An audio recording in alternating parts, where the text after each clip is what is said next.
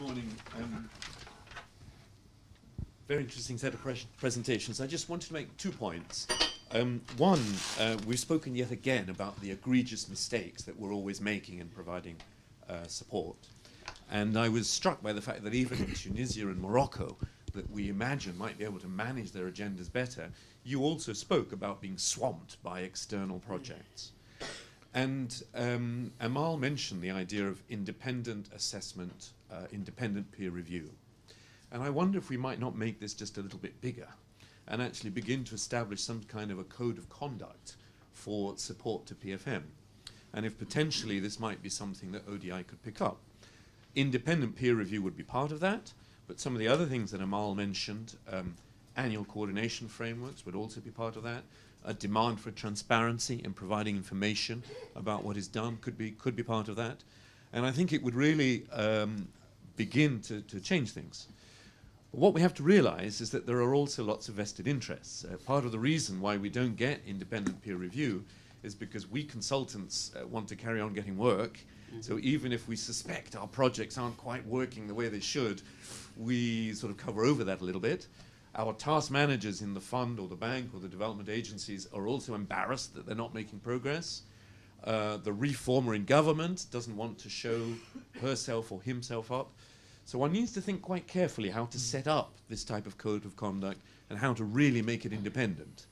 Because if we leave it to the fund and the bank, it won't happen. You know, with due respect, it's got to be a little bit more than just that. You know, yeah, no, maybe not ODI either. The other point I wanted to make is just on form versus function. Right. Just to say very quickly that this also is a continuum. So Matt spoke about delivering textbooks or paying teachers on time. But if you're an educationist, you would say, well, that is also form. We're only getting function once children are being educated. And I think there's a danger of worrying too much about measuring function, because certain functions can't be measured. If we want to control contingent liabilities, we'll only know we're successful when those contingent events don't happen. And that's obviously very difficult to measure. So be careful of not searching for something that is a holy grail, let's say. Thanks, Andrew. Very practical, very kind of focused on action. Thank you very much. There's a forest of hands over there as well. Thank you. My name is Chris Wales. I just want to ask a question probably to all of the members of the panel about crowding out, and in particular crowding out by the international institutions. There are a number of ways in which potentially this can happen. But it seems to me that there is a danger of the international institutions doing two forms of crowding out.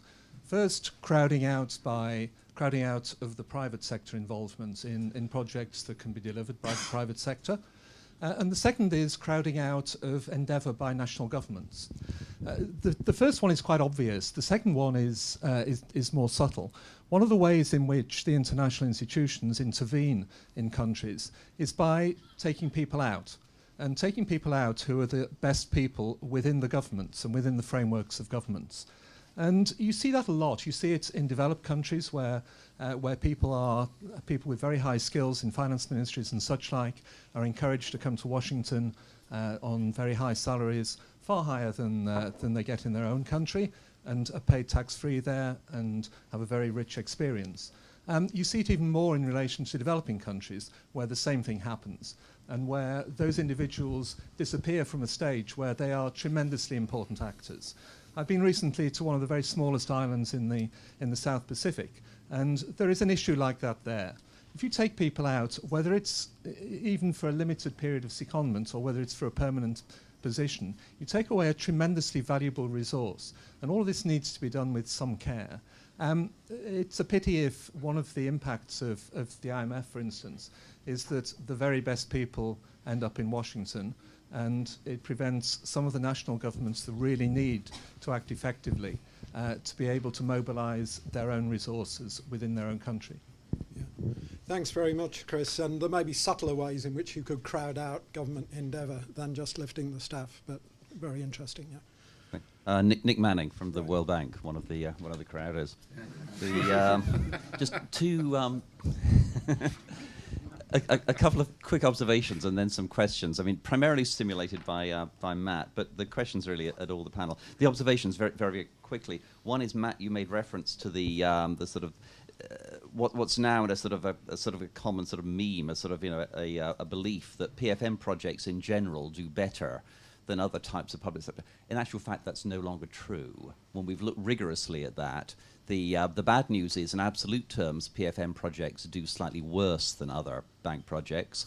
When you control for country context, then that disappears with any statistical significance. They're just the same.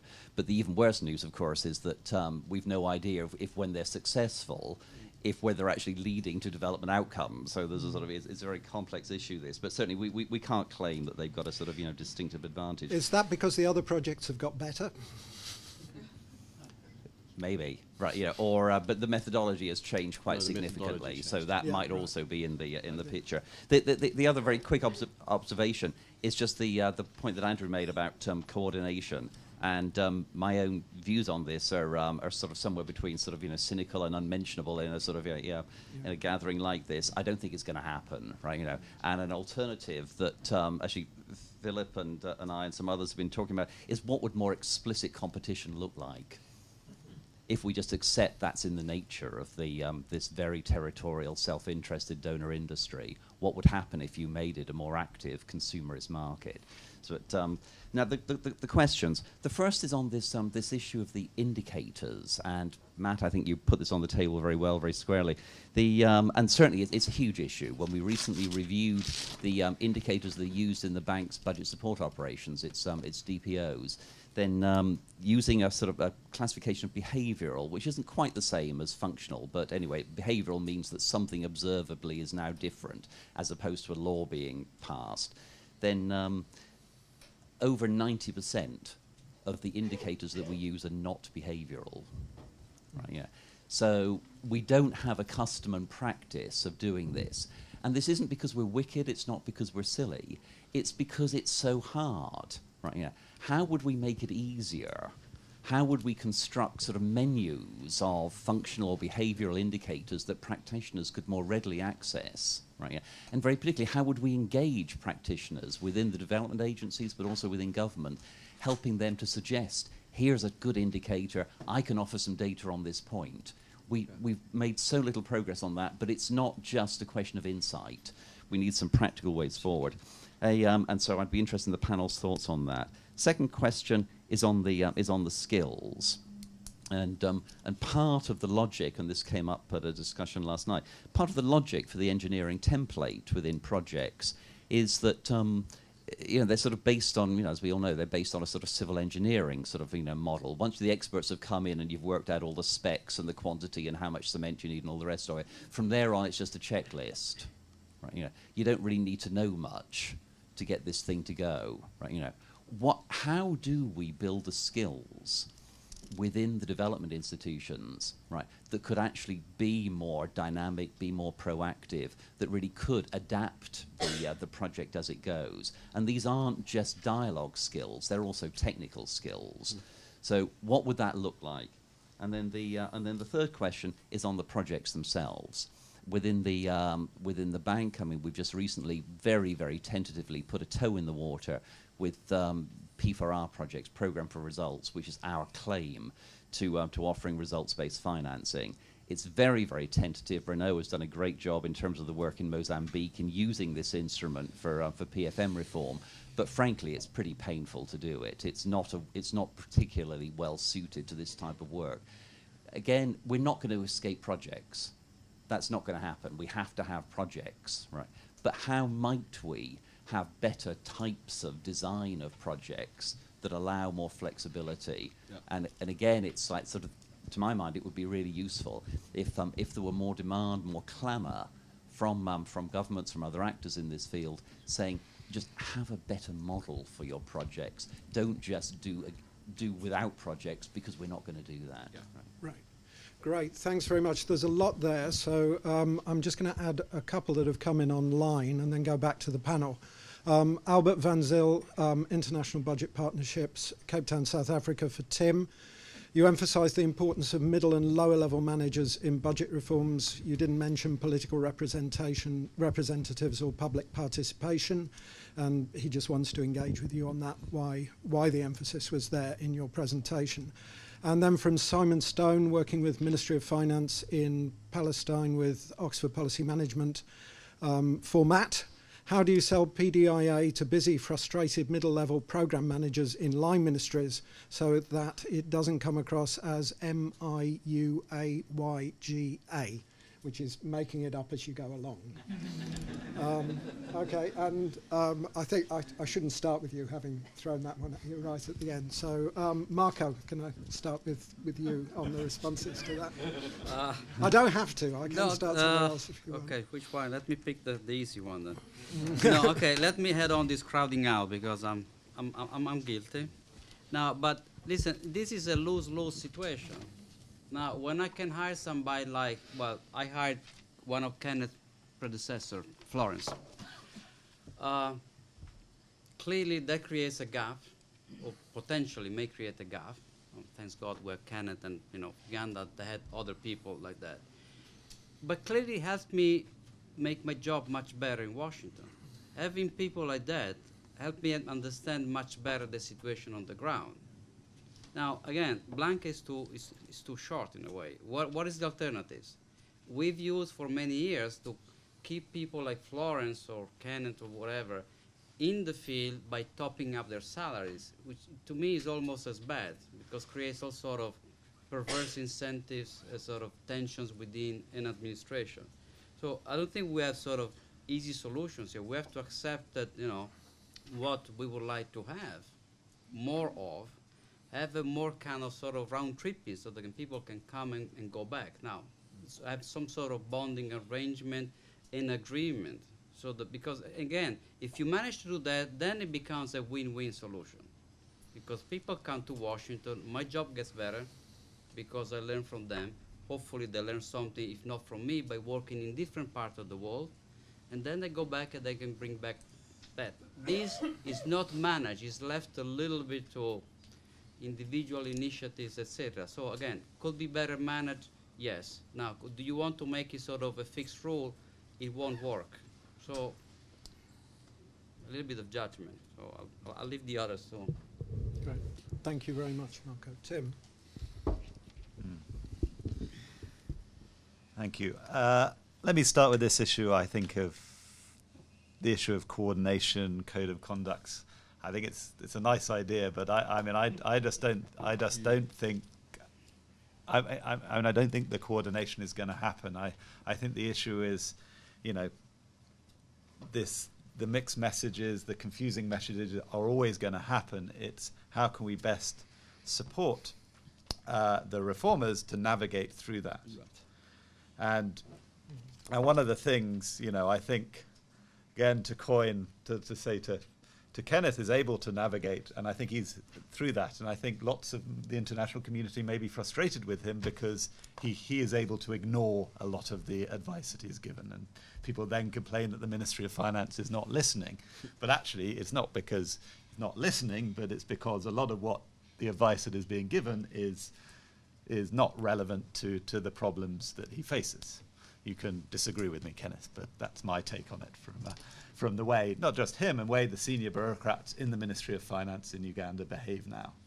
But it's different from the way it was earlier on in the reform process. But in South Sudan, it's very, very difficult for the reformers to navigate that on their own. And so I think what we should be doing is working out ways of helping our colleagues to navigate through the sort of the problems they face and the white noise around the conflicting advice that they get. In BSI, we've sort of tortuously tried to fit the program into a diffid log frame format and try and sort of measure what we do in terms of indicators. It is quite a painful process. But it's sort of alongside the sort of formal project processes, and what we try to do in South Sudan is every year to set what we call a set of change objectives, what we're trying to change, we do have some indicators, but I don't think the indicators are the best bit, is actually to tell a bit of a story about what we're actually, trying to change in the budget process and tell it in a sort of narrative way. But at least that sort of gives us a sense of direction and to refer back to you during the year of actually, did we influence the change you want to do, or maybe it ended up in a different way. But even in a year, you can't necessarily predict where things go. Albert specifically asked the question about I didn't mention the politics and the public. Well, I mean, I did sort of on the political side, did mention in passing. I mean, it's this issue of the authorizing environment. I mean, the way the work that we've done in service delivery has been, a lot of it has been building it from the bottom up. But there are two areas where we got political authorization. One was the allocation of $100 million in the national budget to transfers. Now, that is a political authorization at the highest level of the agenda of supporting service delivery. So that's one political engagement. But ultimately, it was supporting the bureaucrats in the line ministries to work through the service delivery agenda, and they are the people who sold it to their leadership. We didn't sell it. We didn't go as advisors to each of the undersecretaries and say, well, this is a good idea, you should support it. We built the support within the line ministries, and they convinced their senior people to sign this joint plan of action. So it's very important, the political dimension, and it does help having one of these high-level champions, but ultimately the reformers are important. And I think that's what Marco said is, it is very worrying if you're just talking to the Minister of Finance. You need the people beneath the Minister of Finance to understand and hear the messages, but also working up through the bureaucracy is important. But I mean, the public are also important, but it's how to build the consensus of the reform process. Another dimension of the service delivery area that is coming out is social accountability. So it's working through the government around the social accountability agenda and bringing in civil society, but it's part of the process. But if we'd started with you need to have social accountability right at the very beginning, when we're talking about aid on government systems, it would have confused people. So it's just one of those evolving things. Maybe I'll stop there. Yeah. Thanks very much, Tim. Amal. Thank you. I would react to the point that you made about peer reviews and the code of conduct. I think that sometimes when we talk about international organizations, we talk, about institutions like monsters, and I think that it's not the case, because behind international organizations there are people, and we have, people here in the room, and when we talk, to these people, I think that we could agree on some of the issues, and I think that we could start with informal coordination between people who are working in the same field, and then people inside organizations could push a little bit the organization itself to coordinate a little bit more. From my experience in Tunisia, I couldn't ignore the request of the Ministry of Finance to coordinate. They told me, look, we are having projects with other colleagues of yours at the OECD or at the EU. Please coordinate with them. So I cannot just tell them, okay, I just need to implement my project and I have nothing to do with other people.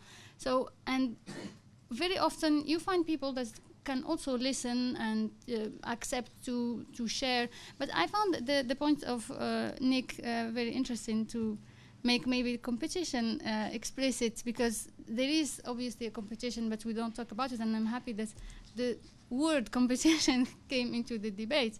I couldn't dare actually using this term, so thank you. I think it's if the rules are clear enough, I think it will help everybody, implementing in a better way the project, because the objective is everybody around the table has the same objective, so it's the interest of the country. So I think if there is enough work for everybody, a huge amount of work to be done in countries like the MENA countries, for example. You can start from, it's not only PFM, it's all governance issues, it's job creation, it's tourism, it's all the sectors that you could imagine. And I think that there is enough room for everybody, but coordination is, or lack of coordination is not a fatality. I think that we need to do something about it. We can start at the informal level and then push a little bit to make it more institutional. Thanks, Matt. So I love the idea about about competition, and I think the idea about you know, a consumer education is really important. I mean, so I'll put a plug. We have a PFM course that I run with people in this room, and one of the goals is really to kind of empower people to say, if you're on either side of the table, how do you do a good job providing your product, and how do you do a good job working out what you want? And I think that that's what we want. The last thing that I want is donors coordinating around an even more rigid PIFA, or an even more rigid set of, the Germans will do internal audit, the French will do external audit, the British will do budget, because that's what coordination tends to end up looking like, and it's a nasty beast. And it takes the menu away, it takes the options away, and it fixes an agenda, and it is not a good idea. So I think that we should be saying, how do we make agencies compete, and how do we empower governments to be really good consumers? Which would also be an interesting thing, because I wonder how many of the people in the field actually could represent their country's systems. How many of the people in the field are hawking products that they could actually explain well and actually sell properly? I don't think that, you know, the standard of people working in this area is as good as it should be and as good as it could be. And I think that everyone would benefit, because I think we'd get better people who have to do a better job, and we get people who make better decisions. I think that's the first thing. On the metrics, I agree with you. I think this is a really hard thing to do, Andrew.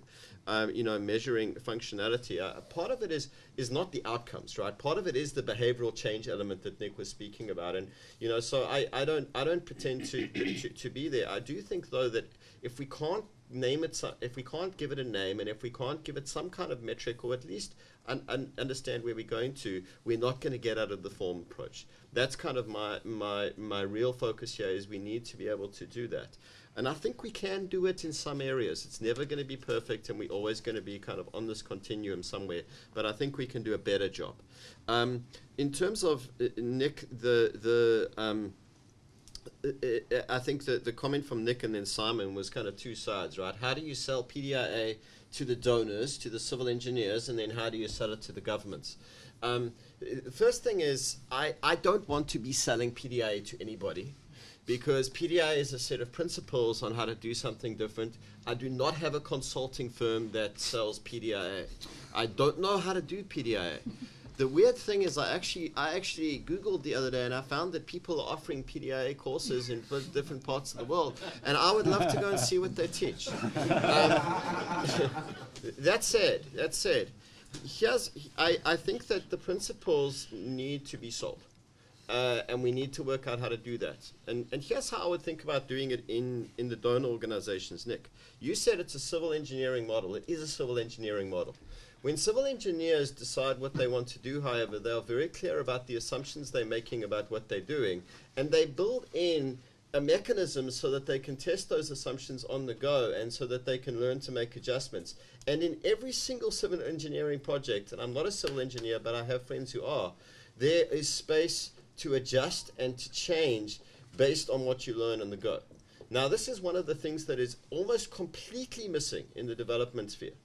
And so, you know, my sense would be to say to people, how do we maybe work with the projects that you have, and the project systems and the mechanisms that you have, but make some adjustments like that, and say, let's make clear up front, what are the assumptions we're making about the political space? What are the assumptions we're making about capacity? What are the assumptions we're making? And then let's ensure that within 3 months and 6 months and 9 months, we have mechanisms so that we can test whether our assumptions work. Now, this is something that I think would go down fairly well in most donor organizations, because I think people are really smart and they kind of get it. The other thing I would say is that there are many instruments in most donor organizations, bilateral and multilateral, that do give the kind of flexibility that we're looking for. And in the cases that I look for, people use them. Okay, I don't know if they exist anymore, but the learning and innovation loan was directly about this. It was directly about this. The problem was people didn't use it. Okay. Now, I think you're talking a little bit about the culture of the organizations and the incentives people have, and how hard it is to get something through the board. But the mechanisms and the instruments exist, and we need to work out how to make those instruments and those mechanisms more useful for people. On the government side, I would also say, I don't think we should be saying what you need to do is PDIA. I agree with you. I mean, what is PDIA? What you need to be doing is saying to people, do you really want to solve your problems? Do you understand what those problems are? And integrate into your processes, not a, well, let's just kind of try something and see where it goes, but a structured way of saying, let's have a conversation about your projects. And I think the conversation that Marco was saying, you know, in PDA, we don't just say start with problems, right? The interesting observation, remember I said, was that it wasn't, the change didn't happen at the point of the crisis. It happened after. So there was this process of work. And I think what you had in that process of work was identifying why the problem mattered, why it occurred, and what options you had to solve it. Now you're not talking about an unstructured process. It's very structured. And now you're going to the minister and you're saying, if you have a real problem, instead of just assuming or pretending that the thing that you're being told to do is going to solve it, why don't we just spend a little bit more time thinking a little bit more seriously about it before we commit to the one solution? I think it's very different from making it up as you go along. It's not the same thing. The other thing that I would say to Simon is, you could go to the minister and say, by the way, in management theory and in the private sector, people are doing it this way more and more and more. So if you want to go look at how software is developed, people are moving away from the approach of kind of design it all and put it in. Agile theory is an approach that has emerged very like PDIA for exactly the same reason that we need it, is that many systems were being developed that people then weren't using. So they said, well, how do we develop in a more interactive way so that it becomes a useful product? But I don't think you want to sell PDIA. You want to sell the vision and the promise of problems solved and of useful functionality at the fingertips of the minister. Thanks very much, Matt. Verena, I think you were next.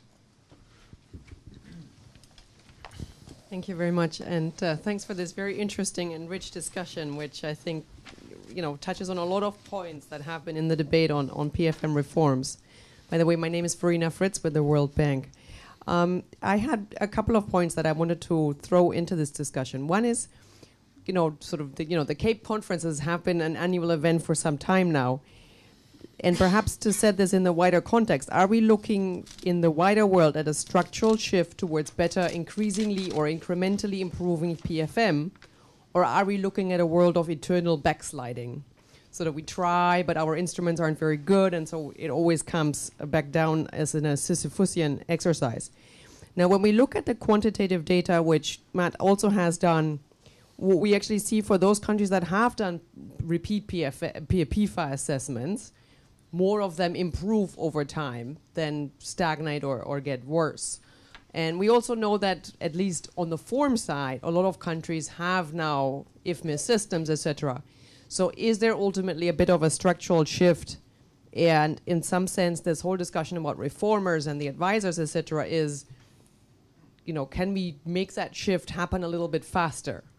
Or are we real Sisyphuses and we're not getting it right, and, you know, because of all the bureaucratic incentives, etc. So it's always sliding back. Then also, in terms of the metrics, I think it is true that there's a lot of interesting metrics of what is working well or worse that would be good to have. When we were just trying to find out, are civil servants getting paid or not? It's impossible to find that information for a significant number of countries. We found a couple of footnotes in some reports from Global Integrity. Well, that's not really good enough. So I think there's a lot of metrics, and even if I do agree there's caution about, you know, believing that these metrics are fully the outcomes or the final effect on development, there's a lot of metrics that would be good to have. But as we know from the PIFA exercise, to really get standardized metrics across a large number of countries requires a pretty pooled and sort of significant effort. So, and at the same time, what Amal presented is we already have a lot of assessments. So thinking through how that could happen, I think, would be useful. And just as a last point, or actually, if you allow me, two last points. One is, in Tim's presentation, you know, he looked at it from the perspective of the reformer, the perspective of the advisor. But I think we really should also look at PFM from the perspective of the politician. If I'm the politician, how do I look at public funds? What do I use them for? I give some to my supporters. I give some to the voters who I hope are going to elect me next time. some, are let sift out in the revenue stream already, so they never come into the PFM system as such. And sort of, and I do this depending on where I am in my electoral cycle. So I think sort of keeping in mind how the politicians look at this and what matters to them, depending on what situation they find themselves in, I think we should never forget. And just to back to Matt Andrews, I think you say this PDIA is such a new idea, but when you look back at the history of this, Albert Hirschman was one of the first people to say, well, these blueprints are actually not a good idea, when he worked with the World Bank in the 1950s and 1960s. But yet, he was one of the biggest thinker in development, but still the blueprint has been very resistant to change. So that's something we need to think about. And in part, I think it's so entrenched because, as you say, it's not always the best people in the field, so that the headquarters try to control what happens by enforcing a blueprint. So these are some of the tricky issues to work through. I think there's something in the value for money pressures and the emphasis also on being able to, if you like, a spurious sense that you can clearly define results ex ante from this kind of process as well. Let's take some more here. Start with Brian, then go behind, and then to you. Thank you, Brian Eames from ODI Budget Strengthening Initiative. I just wanted to push a little more on the issue of donor coordination and Amal's point about the consistency of recommendations between partners. What I find in my experience is that you often have institutions having a bias towards a particular approach. Let's just say one particular donor is pushing for an MTF, one particular donor is pushing for a program-based budgeting approach. The other one is saying, no, let's focus on annual budgets and get execution right before we move to that. And then they tie their financing and conditionality to those particular biases. And so you have these different types of models within a single country that has contrary implications for the country, both in terms of getting financial support as well as what is the best approach to do. So my question is, how do you go about really ensuring consistency of recommendations across these donors? Because it presupposes that there is one correct way or one better way to pursue this, given these different dynamics here. It also presumes that there's going to be a single lead donor overall, or a single lead player who should be pushing and leading on that particular agenda, which I think is a bit problematic. A quick question for Matt is that in terms of the PDIA versus blueprint approach, to me, it seems to me it's a question of sequencing, that you would start with the PDI approach, but then when it comes to implementation, you do need something along the lines of a blueprint. So I just wanted to get your views on that as well. Thank you. That's great. Thanks very much, Brian. No.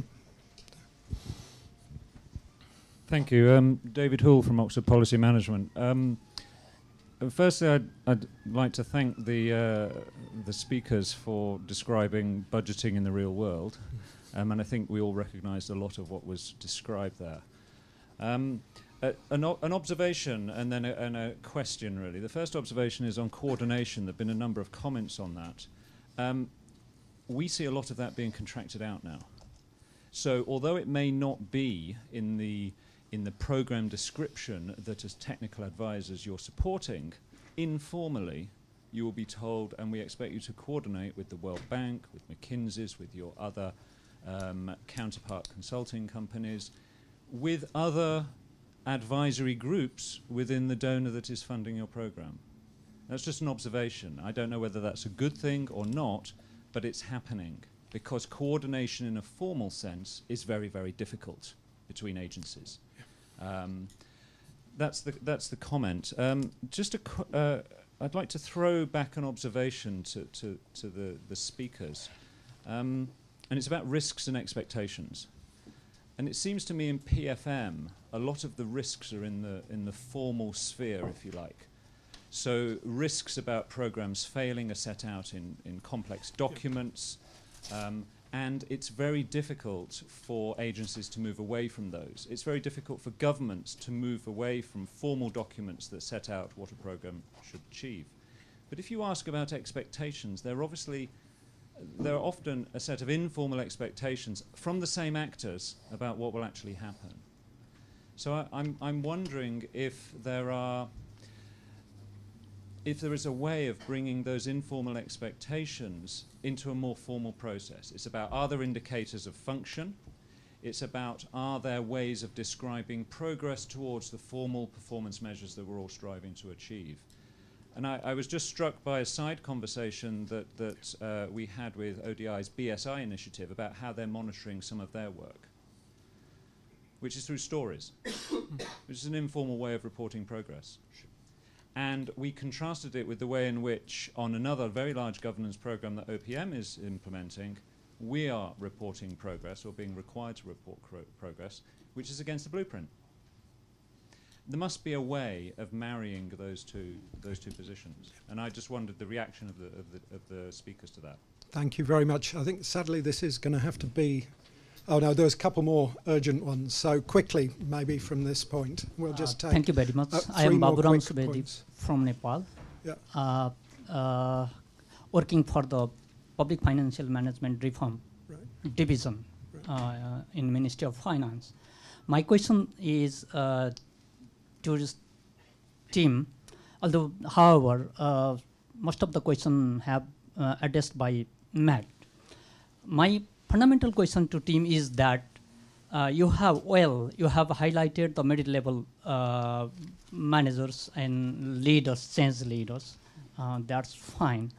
The fundamental question we are facing worldwide in developing countries is that there is a problem of acceptance. You see, I am working for the. This is an example. I am working for the reform programs, and there is advisors that they will say from the side, visiting to my boss and minister, that this young guy is propagating you and teaching you the lessons. And my boss in the top will say that, oh, you, the newcomer guy, will coming to me and teaching me about the lessons from outside. And there are other peers, oh, this is the new guy, and which is provocating to work us. He's my colleague, and he's imposing me for the betterment. So in such a kind of situation, how you will suggest to make a vertical coordination, not only the horizontal coordination? That is my point. Thank you very much. That's very well put. Thank you very much. I think I'm going to take two more quickly from Neil, and then I think the gentleman at the back, those were the two urgent ones. Thank you, Neil Cabri. Just three quick points. Tim, I like what you said about the need to empower the receiver of the TA in the way that they're going to then interact with the providers of TA. I, however, think that you should be going one step further, and that is that where the receiver of the TA gets that confidence and is empowered to interact with the provider of the TA, what often happens is that the receiver of the TA demands coordination or better coordination. I mean, if you should ask the Rwandese, for instance, I mean, what has been some of the successes in the way that they've interacted with donors is that they would say that they developed the confidence to get their donors to better coordinate, or to and I think the term that is often used is the division of labor. Yeah? The second point is this point that's made about the possibility of a more competitive environment. Well, I think the implication of that is that it's going to work if there is a real marketplace. And I would imagine that we'd probably need a hell of a lot of budget support, where the recipient is given the money to buy the product and to choose which product he's going to buy. So the World Bank may have to give money for the recipient to buy a product of DFID. And then the third point, Matt, I think that the reason why Trevor Manuel was such a good finance minister was because he had training as a civil engineer. Yes. Yeah. Great. I'm going to take just the very last comment. Apologies to those. Apologies to those who I haven't reached, but we're running over on time now. Hi. Good morning, everybody. Many thanks for. This is me, Yusuf, from Republic of Yemen, Ministry of Finance, Budget Specialist. and I will speak on behalf of my colleague, Mr. Ali Shamahi, Deputy Minister. Does it work now? Okay. Yeah. Is it clear now? Yeah. Yeah. Good morning, everybody. This is me, Yusuf, from Ministry of Finance, Republic of Yemen, budget specialist and director external finance relations, and I will be speaking on behalf of my colleague, Mr. Ali Shamahi, Deputy Minister for Budget, okay, Ministry of Finance, Republic of Yemen. طبعا سنتكلم عن ثلاث نقاط غاية الأهمية حول ما طرح. First of all, بعض النتائج مما تم تنفيذه في اليمن في إصلاحات. First of all, I would like to mention three main objectives and very main points, and I would like to make some focus on that. Just would like how can be able to get advantage of what we have heard yesterday and today. First of all, I would like to talk about reforms and the capacity of the institution and how to apply that. And how can we be able to reach to the outcomes of all these reforms we talked about?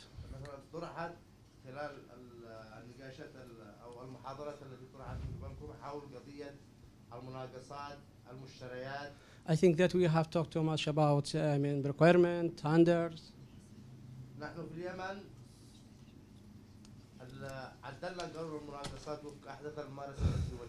I think we are in Yemen have modified all the laws and legislations of the requirement and tender law.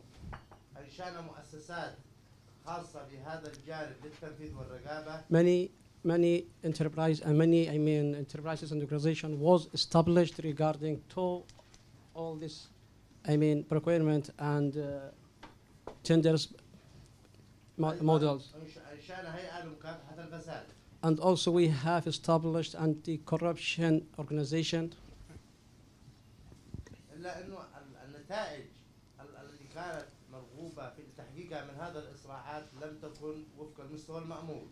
But unfortunately, the outcomes of all these were not satisfied.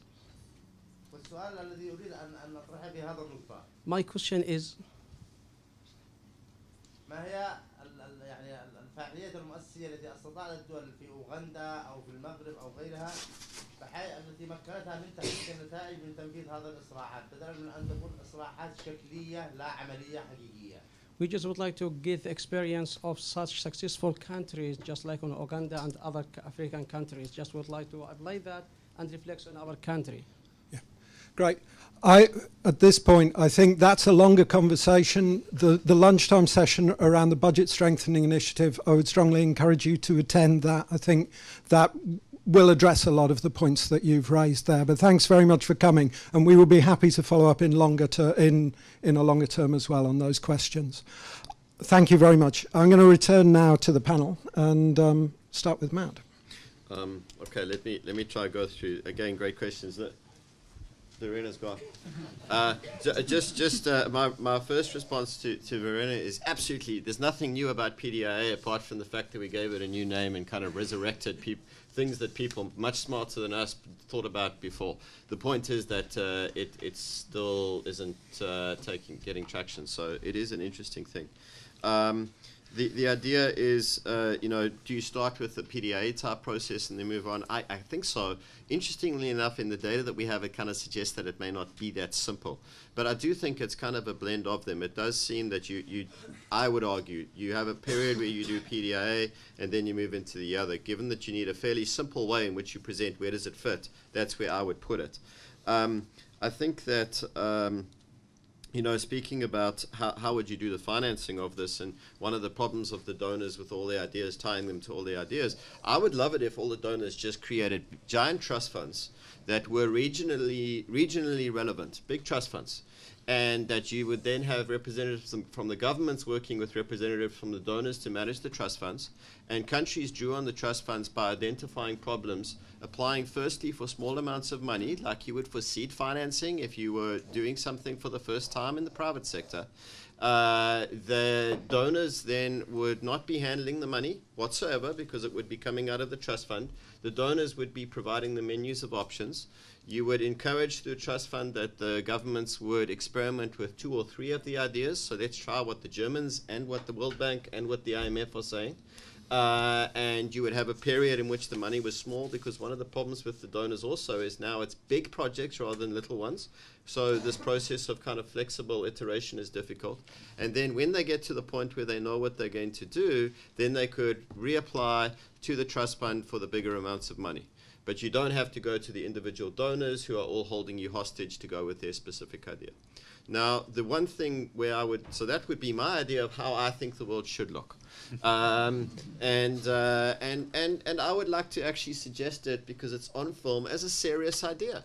A lot of people are thinking about the future of the World Bank and the future of the IMF and the future of all of this. And it kind of just seems to me that there's some very practical ideas that are one step away from the conversation we're having now. If we're willing to kind of learn a little bit deeper, this could be somewhere we could go to. The observation I made about where outsiders and specifically donors made a difference, remember I said it was where they introduced money without the connection with ideas. When ideas were introduced, the ideas were introduced separately to the money. It wasn't this thing of take our money and do this or else. How do we do the monitoring, the learning with the stories? A colleague, Land Pitcher, has written a paper. It's all about me. It's all about big M, little e, and big E. Basically saying it's all about doing monitoring, evaluation, and then experiential evaluation in the middle. You have to think about how all of these things are useful to you. We don't do much of the other, of the experiential evaluation, which is the stories and telling, but we need all of them. To the colleague from Nepal, I'd love to carry on the conversation with you, but one of the things, remember when I went through the list of all the functions you need, all the leadership functions. Now, I think one of the points that's easy to miss about what I was saying is, you could say, well, what he's saying is you need a lot of people. No, I said you need a lot of leaders. Okay, it's a different thing. You need a lot of people exercising leadership, providing different functions. Not a lot of people. You need a lot of people who are stepping out and taking risks. It sounds like you might be taking too many of the risks. The question is, if you're the young person who's coming from the outside, what is it that you really bring to this? Well, you aren't the minister, so you don't bring the authorization capacity. The minister does, right? The minister probably needs to be the convener. You may be doing a bit more of that than you need to be doing. You're the person who can help him see the problems better. You can help him think about the ideas. Maybe you can help him make some connections that he didn't have.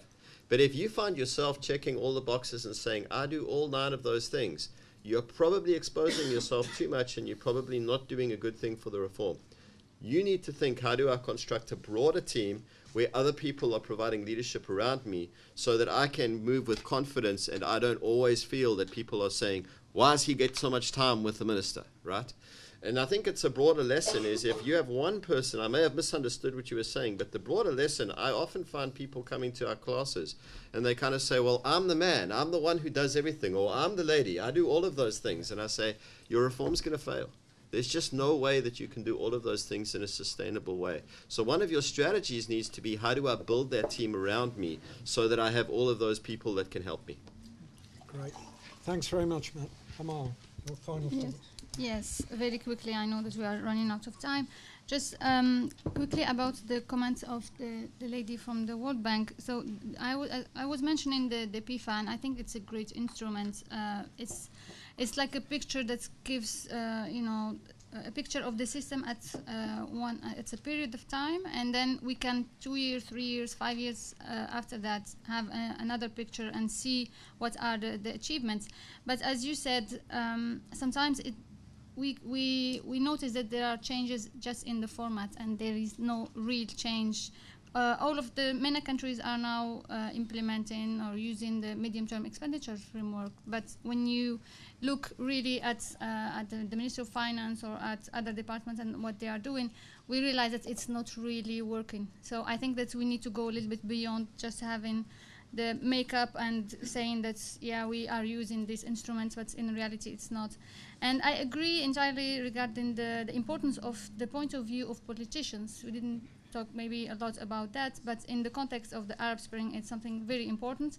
And in the case of Tunisia, recently, in the middle of the Arab Spring, they had to make a non-sustainable decision to increase salaries, because they had people in the streets every day, and they had just to do something about it, because investors were leaving the country, tourists, just cancelled all their travels to Tunisia, and the situation was so difficult that they had to make choices, even if from a budget point of view the decisions were not the right ones to be taken, but they still decided to do that because politicians wanted to stay in place. Regarding the donor coordination and consistency of recommendations, I don't think that we can just give the lead to one donor. I think it's impossible, because maybe some donors have a lead on one topic or another, but we cannot just say that this donor has the leadership. I think it's still possible to coordinate, and I think it's not a luxury, it's really a necessity. When I was mentioning the case of the budget review in Tunisia, it was funded by Germany, for example, and the EU was running another project on budgeting at the same time, with the twinning with France. So I think it's within the same context. It's Germany is part also of the EU, of the OECD. So I think at some point organizations need to talk to each other, because otherwise, if the projects of the OECD is saying that you need to go into this direction, and then the EU says you need to go in a different direction, I think it will also jeopardize the reputation and could break trust. And I received these kind of comments: just agree among yourselves and then come to see us, and we are lost a little bit between all these projects. I just wanted to add a quick comment on the trust fund and the idea that you just mentioned. Actually, the private sector is taking the lead in this, and for example, I wanted to mention two similar funds to what you were mentioning that are managed by PwC now. One is on education of girls in developing countries, and it's a fund of £300 million, and it's exactly the scheme that you described. So it's first having the money fundraise in the first place, and then identify the needs and have the money available to react quickly, because sometimes between the time that we identify a need in a country and the time that we fundraise and we can really start implementing the projects, we have 6 months or a year. So the momentum, sometimes the political momentum or the economic momentum, is already gone. So I think this is something that is already done in few cases. There is also a similar fund on climate change in developing countries. Thanks very much, Amal. On donor coordination, it's kind of interesting how pessimistic the tenor of the discussion is about sorting out political economy issues at the level of donors, and how sometimes optimistic we are about doing it at the level of countries. But anyway, Tim, just quickly. Okay. Thanks, Andy. Let me start with this issue about the PDIA versus blueprint. I mean, I think the example that I gave on service delivery, I think, encapsulates that quite well, because there are a number of problems that were there, and you solve through them, and the solution is quite a conventional sort of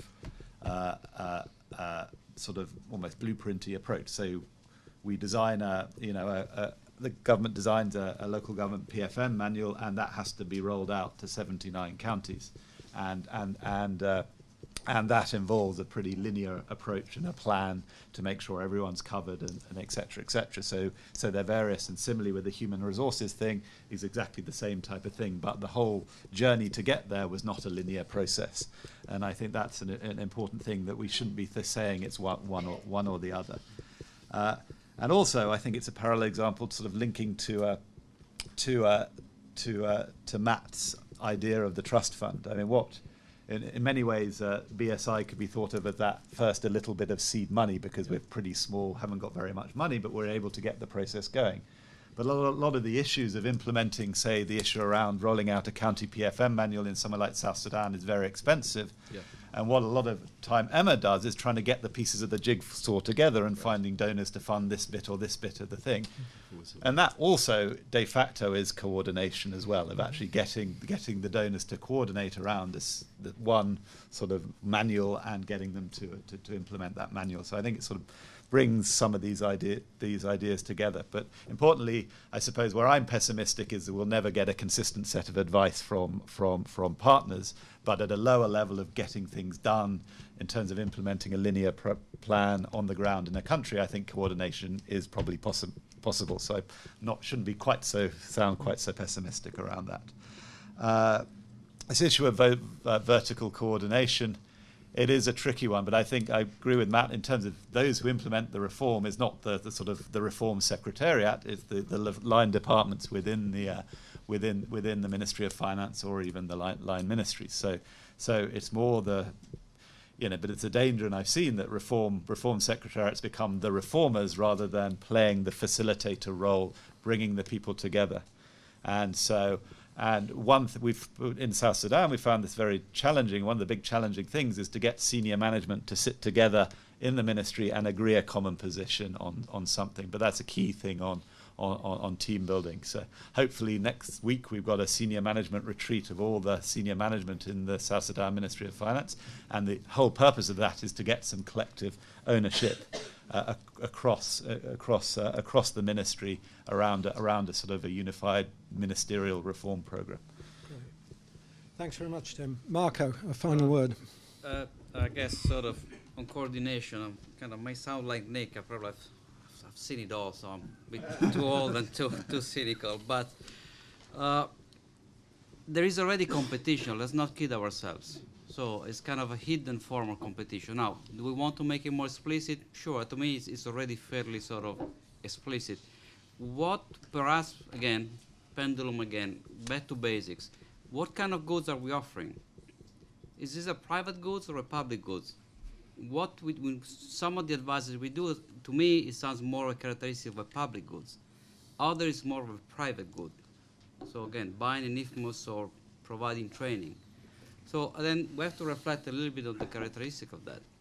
Coordination, at the end of the day, I mean, the way it works, it can only happen in the field. We all keep in seat ownership.